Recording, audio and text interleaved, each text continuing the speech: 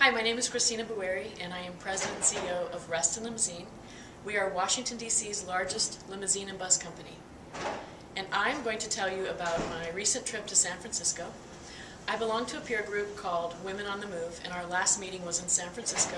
We were visiting a limousine service in San Francisco to learn about how they do business there. And we had a fantastic time. On the first day, it was a Sunday, so we went, of course, on a wine tour of Sonoma County.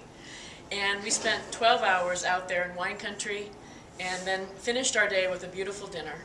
The difference between wine tasting in California and Virginia is quite vast. In California, they give you a full glass of wine and they just keep on bringing more wine and filling your glass. Here in Virginia, we do like a little taste, which I prefer because then you can last longer and visit more wineries.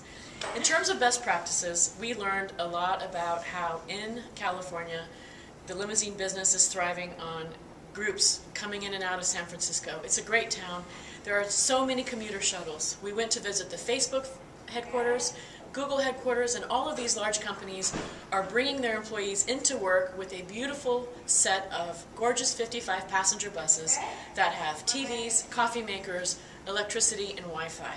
So these workers are working all their way to work and on their way home, and the companies get more productivity out of their employees.